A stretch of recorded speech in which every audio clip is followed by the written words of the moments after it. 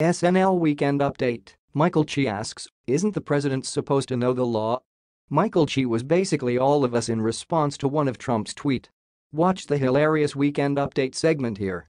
Michael Che is understandably confused by Donald Trump's lack of knowledge of the law. Reading a recent tweet by Trump about Michael Cohen, the Weekend Update co-host said, "I never directed Michael Cohen to break the law. He was a lawyer, and he is supposed to know the law. Fair, but you know who else is supposed to know the law? The freaking President of the United States." Truth.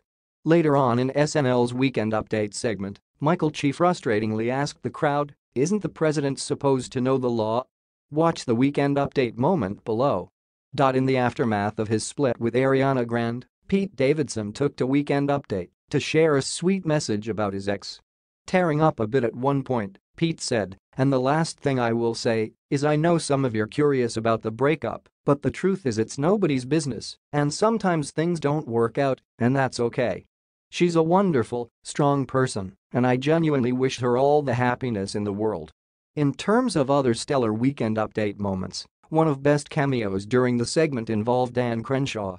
In addition to accepting Pete's apology, he also threw some not-so-serious shade at Pete by claiming that he looked like if the meth from Breaking Bad were a person, a troll doll with a tapeworm and Martin Short in the Santa Claus 2. He also had an Ariana Grande "You'll keep you posted" with all of the latest SNL sketches. In the meantime, check out all of the photos from this season in our gallery above. Ringtone 2.